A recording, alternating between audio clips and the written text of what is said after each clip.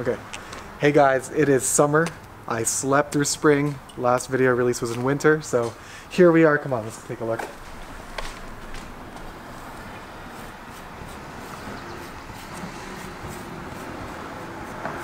Now you know it's my car. So if you guys see me on the road, say hi, look for this, and you'll know it's my car. But actually, you know what? I'm here to wash their car today, so sorry you guys missed a chance. I'm going to be washing the car, so come follow me.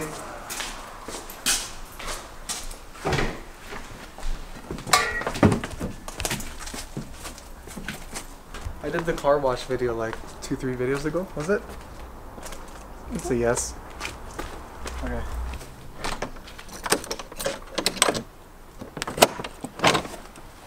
Oh crap. I had another bucket here, right? I swear I left like another bucket here. Canadian Tire. This is still wet. Gross. How's that still wet? Did my brother use it? Everything is dry except this. What the frick? Let's go.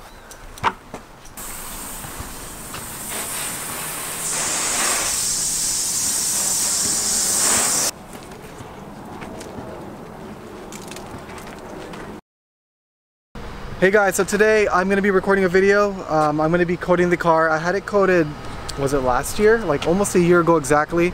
And when I was having the problems with the Dynatune, the guys at Performance One had to recode the whole car. They updated the iDrive system and I lost all of it. So it's been a year since I've coated the car and I'm going to be doing that with this. This is the V-Gate Wi-Fi OBD2 accessory device thing. And it plugs into the OBD2 port in the car. So let's go around. So it goes under here. Oh, it's so dirty inside. Damn it. Let me quickly get the camera. See if I can actually show it on camera. You know what? You're just gonna have to trust me that it's under there.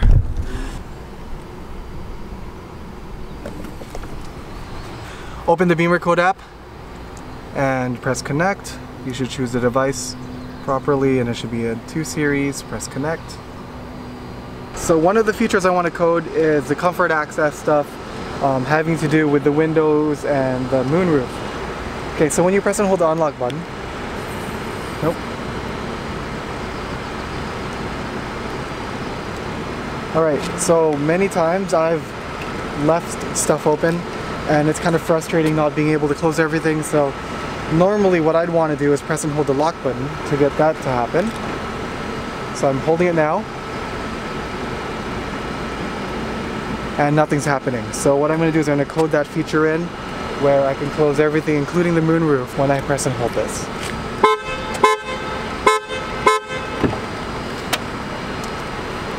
So to do that I'm going to be going to where I think it is. So that's going to be in the front electronic module. There's a bunch of settings here, but the ones I'm interested in we can go in order here. So it's going to be mostly the comfort opening and closing, and I'm going to be looking at this. So that's active, that's fine. So this is not active.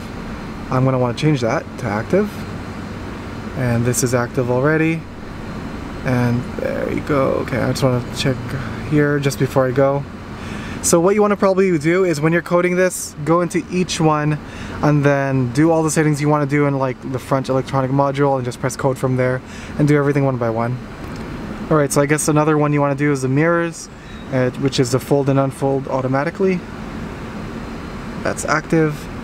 Unfold, uncomfort opening, that's already active. Fold, comfort closing, that's not active, so what's going on?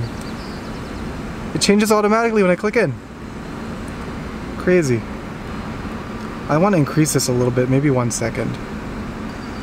So what I increased there was a boot lid opening delay. That's me pressing and holding the button for 1 second as opposed to 0.5 seconds. Might make a difference. You know what? Let's try coding this for now, see what happens. So here we go.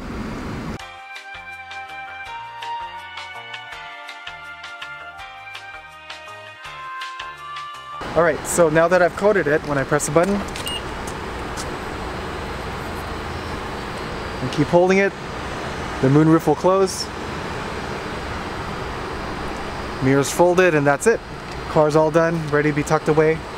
So this closed, the other side closed, this folded. Perfect. So now that the car is all coated up, I want to show a couple of the external features. So when I press the lock button, that's all it does. So it folds the mirror.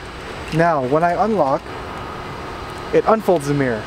Now a couple cool things about this is depending on how long I hold the little comfort access button here, that will affect the side mirror, whether it folds or not. So if I just press it once, it won't do anything. But if I press and hold, it'll fold the mirror.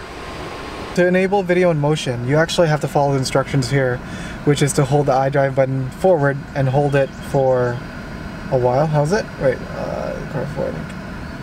Until the process is complete, essentially. So let's go ahead and try it out. So it's activating.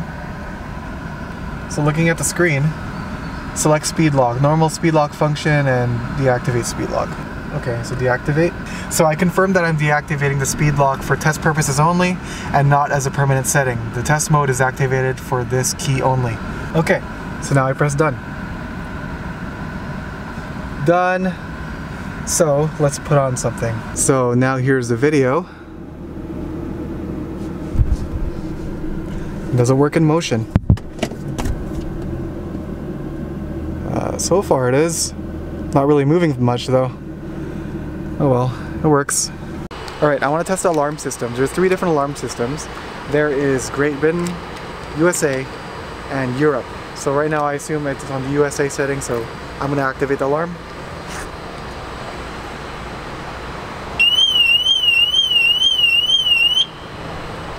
So that's the alarm, and I'm going to try to code the other ones and see what they sound like. Alright, so the Great Britain and the Europe one will sound like this.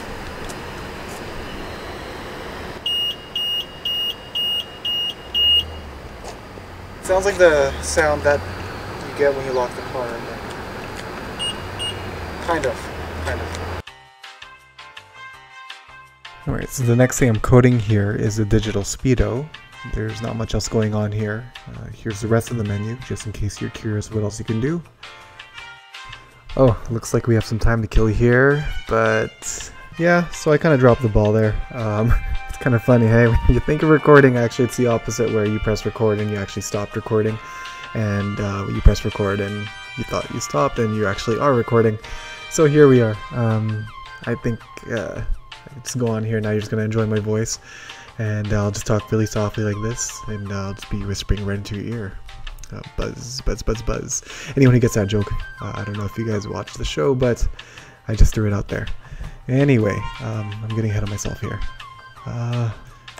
So these are the changes you can see in the dash. Congrats, you now got a digital speedo. Alright, so here are 3 other things I did.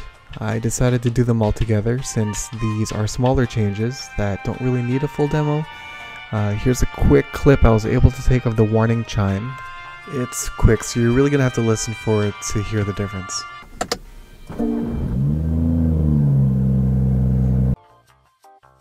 The start animation, I'm having trouble capturing on video because it just happened so fast and you're not even in the car yet, but it's already like zooming right by you. And you're just gonna have to trust me that it is different. With the sport displays, there really isn't much difference other than the color change. Personally, I think the original one suits the instrument cluster better, but I just want to show you the difference here.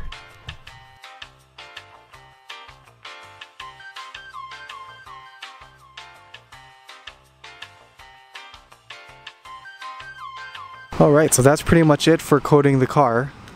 Let me know what else you guys do with yours, because I pretty much found all the features that I'd be interested in. I think the coolest ones definitely is the comfort access feature with, you know, how this all works. Like, I wish I did that like stock with the car. That would have been way better, but it's nice that we have the option. So what it cost me to get that device was about 30 bucks, and then you have to buy the full version of the Beamer Code app, and that's it, and you're able to code almost any, well, I think any car that you own. So it's universal, you can take it around. Consider it an investment, because if you have some cars in the future that you want to code, you can definitely use this as well. Alright guys, so that is it for this video. Thanks for watching.